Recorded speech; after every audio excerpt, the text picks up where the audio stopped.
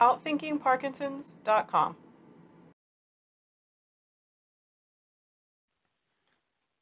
Hi, this is Dr. Gary Sharp. It's 5 p.m. on the 7th of January 2016. I'm now in a state of bradykinesia, the lowest point of my Parkinson cycle. This means that essentially my muscles are stiff and I'm almost immobile. It's very hard to move. The brain signals for movement don't seem to be connected to the body. So with my partner, Deb Helfrich, we've been experimenting on ways in which movement could be easier under this condition. So for example, if I try and pick up a jar in the normal way, it's very hard to get my arms up. Very hard indeed. It takes a lot of concentration. And I can't get my right arm up high enough to lift the jar up enough to be able to twist the lid off. And the twisting the lid off motion is quite hard as well. And all these sort of motions in which we're familiar with, which we've been doing all our lives, it seems this is part of the problem, that movement which is stored in memory is very hard. But if you do something that's a new kind of movement, or do movement in a different way, so for example this, that's easy for me.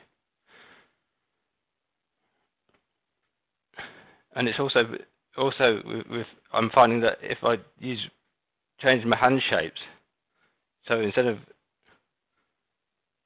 a normal, so my hand's quite locked in that position, but if I do something unfamiliar like that, and then do the movements, I find that much easier because it's not a stored memory, it's a kind of new movement. So that is much easier. We're making a different hand shape. Let's try the jar again.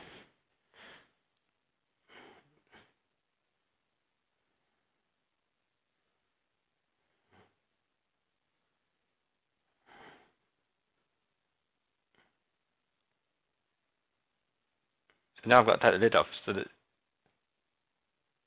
the other thing we've been working on is coming at things from a different angle, not trying to familiar our ways of moving, but trying to find a different way of coming to the same point with a different kind of movement. So here, I find if I go over and down, a very exaggerated movement, I can get my hand where it needs to be. Now I could try and twist the jar lid off by rotating my wrist and hand, but that's a lot of movement.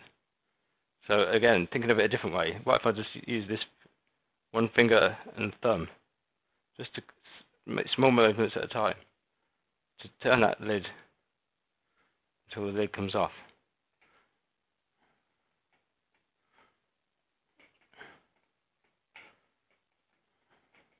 Come in now, look. There you go. So what about getting a tea bag out of this tea jar? If I try and get my hand up there, it's quite hard. But again, if I just do a completely different movement, come over and above, take the tea bag out. Again, I'll pick up the lid, over and above.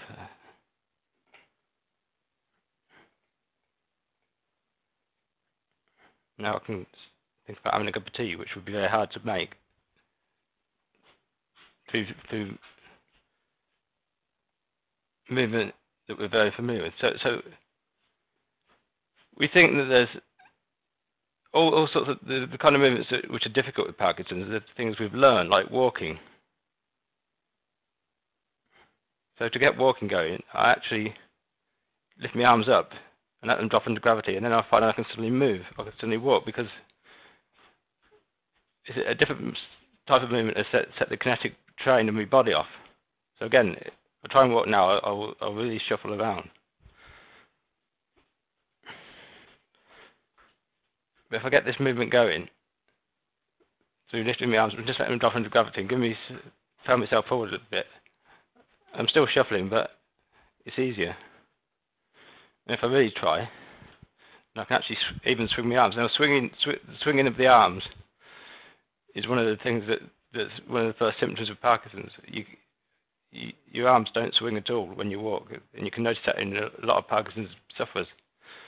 So I found if I can just get going by letting gravity drop my shoulders, I can actually walk with a bit of swing to my arms like normal.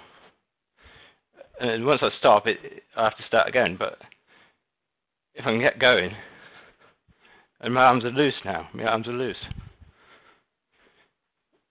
So this is only the second day we've been looking into this, but there seems to be some hope that, although it's not a cure for Parkinson's, by rethinking how we move and try and, say, get up out of a chair or get up off the sofa, all sorts of things, we're finding it's much easier just to try and move in a completely different way than what we've remembered doing. So stay tuned.